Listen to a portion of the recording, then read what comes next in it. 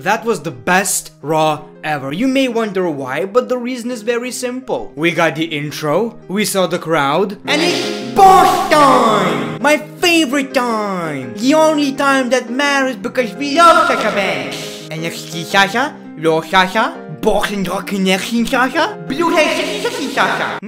How can we possibly have a better Monday Night Raw than the one that starts with boss time? I don't know, impossible. The other highlight is this team right here, and this will blow your mind. These are a few months of Dolph Ziggler's career. He returned to the WWE, he faced the WWE champion, got a fair push, got buried by Goldberg, got buried by Miz, and now he's teaming with Robert Roode. I've heard he's making good money down there. At this point, just give the guy the Divas Championship. Psych, keep your dirty hands off my championship. I've said keep your dirty hands off my beautiful championship, you bitch.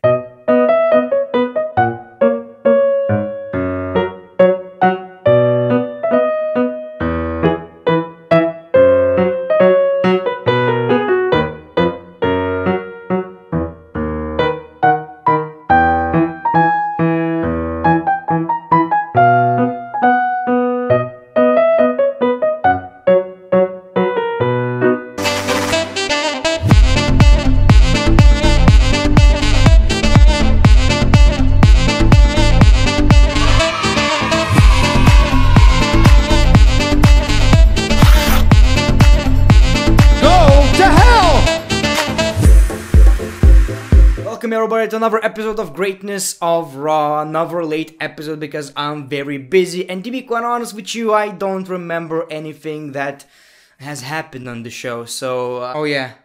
It's box time! Sasha Banks comes out to the ring to kick off tonight's show. You can even say she broke the fourth wall. I guess, kinda, except it kinda sucked. She talks about her hiatus after WrestleMania, and she basically said that she was disappointed by the way WWE treated her, and yes, she cried backstage. Yes, these rumors are kinda true, I guess. Natalya comes out to interrupt, and we got a brawl. I don't know how I feel about that, because I feel like it could have been done way better. First of all the attention was on Sasha Banks. They could have capitalized on that, like she should have just destroyed Becky Lynch or something like that. But it didn't happen. They basically used Natalya as a third wheel, and it's not as effective as we would like it to be. And as a huge Sasha Banks fan, I would like to ask, what's up with Michael Cole? It's boss time! What's up with Michael Cole not being as enthusiastic about saying it's boss time? It's boss time! What is happening to you, Michael? It's boss time! It's funny how one of her lines in that promo is, yeah, I cried. Yeah, I cried because I didn't get what I want.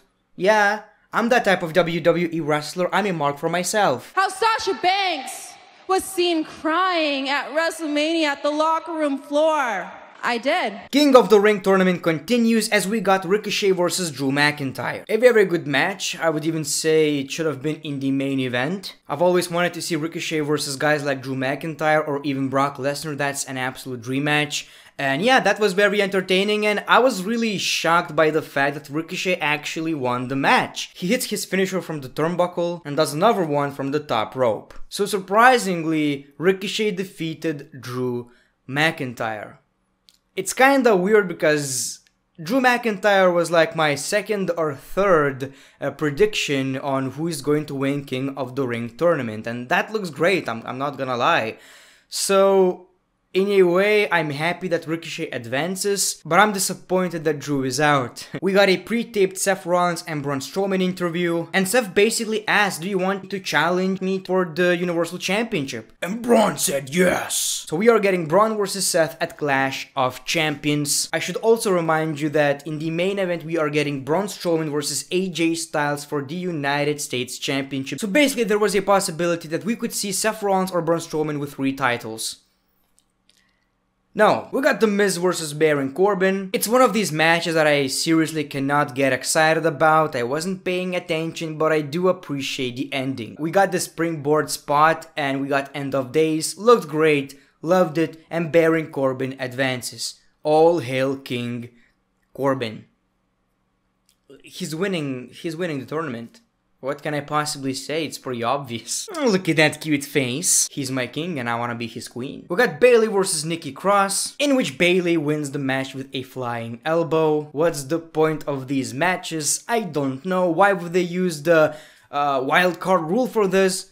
I don't know either. And we got this tag team tournament, whatever it was. It's basically a gauntlet match for tag teams. At first we got the Viking Raiders versus the B team. The B team got eliminated and now they will face Gallows and Anderson. We got a brawl and the referee basically disqualified them. Great stuff. Then we got Rude and Ziggler versus the Lucha House Party, in which obviously the Lucha House Party got eliminated.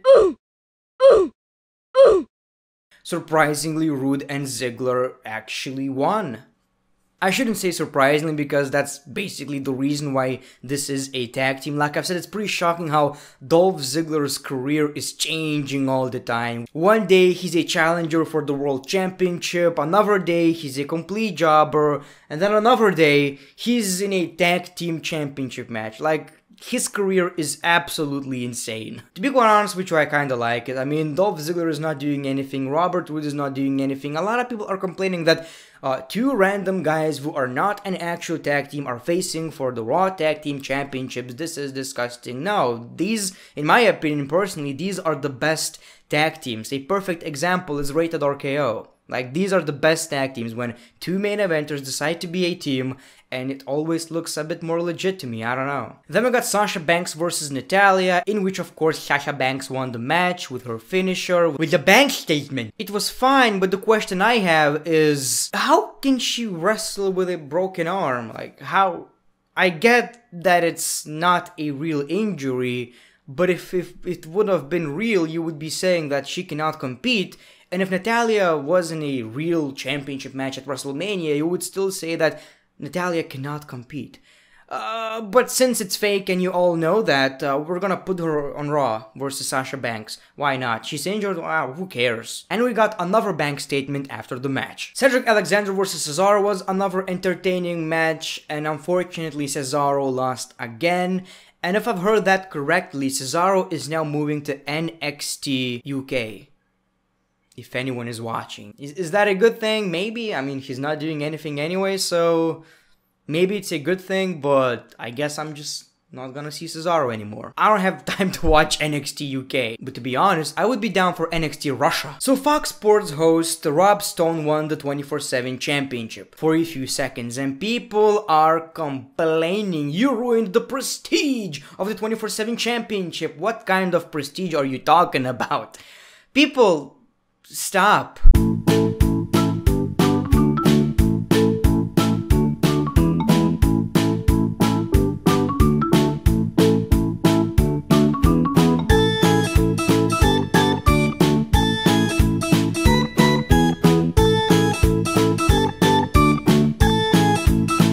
This championship never had any prestige. That's the whole point. Relax, it's boss time. Dolph Ziggler and Robert Roode are backstage for an interview, and Ziggler basically explained why these two are a tag team. Like, he doesn't trust anyone, but he saw that Roode has that extra twinkle in his eye and he wants to win. And they will win the Raw Tag Team Championships. I sure hope so. And of course, in the main event, we got AJ Styles versus Braun Strowman for the United States Championship. The absolute highlight of this match was this referee bump, like, a lot of respect for this referee. And this was basically chaos. Like, once Braun got the chair, referee saw it and disqualified Braun Strowman. So AJ Styles is still your United States champion. And maybe that's for the better, because we would get Braun Strowman and Seth Rollins facing Ziggler and Roode for the Raw Tag Team Championships. And then we would get Braun Strowman versus Seth Rollins for the Universal and United States Championship. Clash of Champions, all titles are on the line, so we're gonna put them on one guy. So that was a very forgettable episode of Monday Night Raw. I was definitely not a big fan. I would give it 5 out of 10. And I'm reading right now that Becky and Rollins were not on Raw because they got engaged. I didn't notice that at all. I didn't miss them. I could do fine without them for like a couple of months. Anyway, so that is my review of Monday Night Raw. Let me know your thoughts in the comments below. Thank you for watching, and as always, the great one, peace, love, and hugs. It's been a pleasure.